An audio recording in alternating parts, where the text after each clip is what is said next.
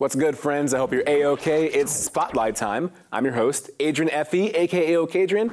It's also Career Day time as we take a look at Trials of Mana by Square Enix. Check this out. I can feel it. The haunting cries of the wind.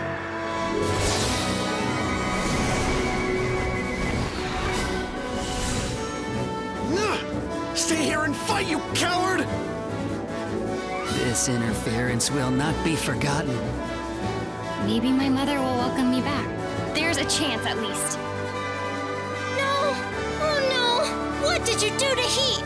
Silly child. Run if you know what's good for you. Body's moving on its own. Wait! The Joker of Death. Now you remember what will happen to dear Jessica if I die. My mother's ribbon. May it protect me on my journey. Glad to see you fired up. Try to switch your class.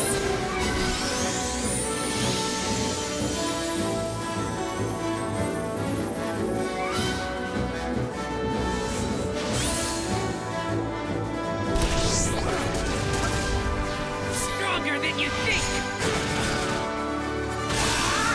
Leave this one to me.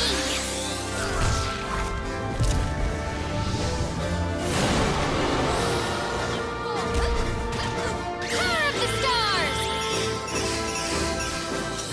Try to get away. This is how it is done in Laurent!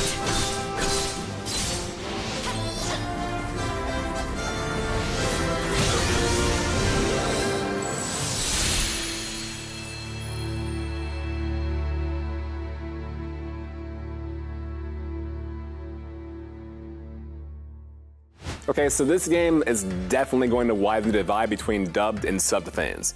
So if you weren't a fan of what you just heard, there's an option for Japanese audio with subtitles in English. And try both, to be honest, and see what you prefer. Speaking of choices, do not confuse it with Collection of Mana, which includes the original Trials of Mana. This remake is a standalone, complete visual rehaul, sharing the same name. Remember when the game said, try to switch your class? That's a mechanic. At different level increases in the game, you'll have different job classes available to you, changing the way you play. Plus more than 300 abilities. Now, here's why I bring that up. If you really watch that trailer, it looks tough. When they were fighting that giant pumpkin with the vines, I saw a special attack, Abyssal Slice, do 562 points of damage. I remember that number. And it took off a smidge. A smidge. And several of the bosses had AoE markers like in MMOs. Visual tells you have to respond to quickly by jumping or rolling out of the way.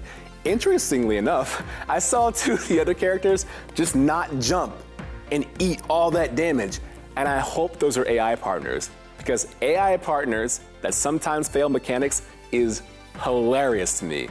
Near the end, it looks like one of your partners gets trapped in a ball, but you have to damage enough, which they didn't, in order to free them before they die, which they did, and took massive damage afterwards. Awesome. And I think they were level 35 and the boss was level 46, and they were winning. That's my kind of game. You can join Team Subbed or Dub April 24th, rated T for teen.